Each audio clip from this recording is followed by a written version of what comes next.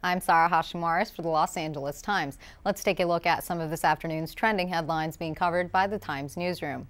News today amid earlier confusion of a standoff involving a Marine who shot and killed two fellow Marines before ending his own life at a barracks near Washington is being investigated. Local authorities and military police responded around 10:30 last night to reports of a gunshot at Marine Corps Base Quantico in Virginia, where they found one male dead at a dorm-like section of the school. Authorities soon discovered the body of a female hostage and the suspected shooter, who apparently died of a self-inflicted gunshot wound.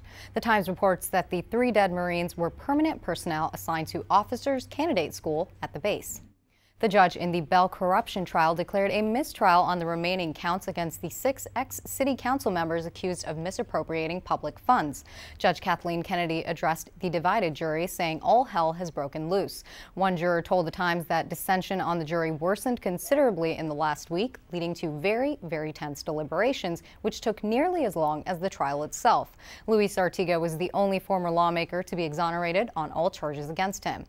A new poll finds that a majority of California voters are in favor of strict gun control measures in which background checks are utilized for all gun purchases, alongside boosted efforts to keep guns out of the hands of the severely mentally ill.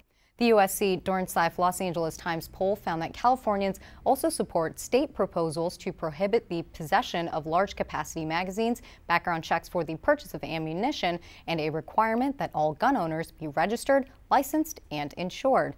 The findings spread across demographic and political lines.